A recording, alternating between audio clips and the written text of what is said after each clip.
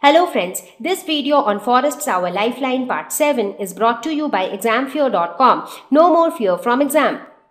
So now that we have discussed about the process of decomposition, we saw that different types of organisms live in a forest.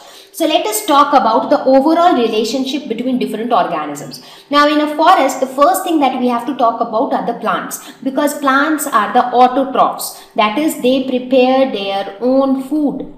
So if plants stop preparing their food, obviously all other organisms will also starve, because other organisms are also directly or indirectly dependent on plants. So plants, firstly, now these plants are eaten up by a set of animals which directly eat plants. For example, this goat or a cow or a buffalo or a deer. So these are all herbivores. So these animals, they directly depend on plants for their food. These animals in turn are eaten up by animals like carnivores, lions, tigers. So these are the carnivores. These are the herbivores.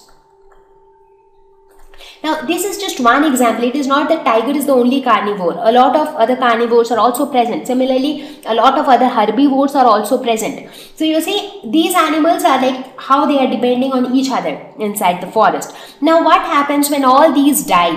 When the plants die, when the herbivores die, when the carnivores die, when all of these die, they are decomposed by the decomposers. So here you have the decomposers, which are mostly the bacteria and the fungi, and they are present. The bacteria are mostly present in the soil. So this entire process of decomposition takes place in the soil. Now as a result of decomposition, what happens? These decomposers, they convert the dead remains of plants and animals into something called humus. And humus is something which improves the quality of the soil. It improves the fertility of the soil. Now when the fertility of the soil is improved, this soil again helps in further growth of plants. So the soil again helps in plant growth. So you see, it's like a cycle. Like everybody is interdependent on one another. So don't you think that the tiger is also dependent on the plant? Yes, because tiger is dependent on the goat. The goat is dependent on plant. So don't you think that the plant is dependent on the tiger? Yes, to some extent, because with the tiger remains also humus is being formed, and that humus is utilized for growth of plants. So all of them are in a way dependent on each other for obtaining their food, for their survival. So this is how different organisms are related to each other inside a forest.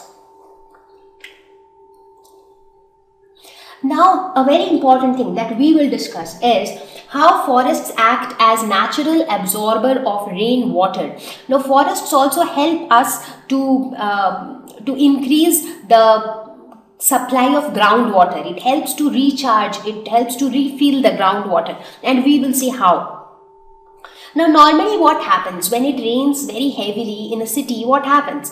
The roads get flooded so many times. A lot of, during heavy rainfall which continues for a couple of days, sometimes small towns and small areas get completely flooded. So that's how it happens in cities or towns. Why? And why does that happen? That's because there are not much trees in those areas. But in forests, these kind of scenarios do not come up. Here what happens is, since you have a lot of trees, so due to the presence of the trees, now when you have trees, you have huge trees, you have the canopy. Due to the presence of the forest canopy or the forest roof, the rainfall or the rainwater is not able to fall directly on the ground. So the rain actually falls on the roof of the forest, and the roof of the forest is nothing but the canopy. And then from the canopy, it reaches the other parts of the forest. So that's why it doesn't reach the ground directly. So however, this rainwater, it passes through the soil and then it recharges the groundwater. It increases the amount of groundwater. It helps to control floods, because the plant roots, they are like firmly, fixed to the soil, and since the water doesn't directly strike the ground, so therefore there is no water logging on the ground, and that helps to control floods. It prevents water logging in the soil during heavy rainfall, as I said just now. Prevents soil erosion, because the roots of the plants, they hold the soil so tightly that soil cannot get carried away by water. Now what is soil erosion? Before that, it is nothing but carrying away of the top layer of soil, carrying away of top layer of soil by wind or water. So during heavy rainfall, it gets carried away by water. Now, if you are losing the topmost layer of the soil, so you are actually losing that layer which is most fertile. So in that case, if you lose that layer, obviously your crop productivity will get hampered. So forests also prevent soil erosion from taking place because it is tightly holding the soil, and it is not very easy to carry it away with the water. So let us try to understand how forests help to recharge groundwater and maintain the water table.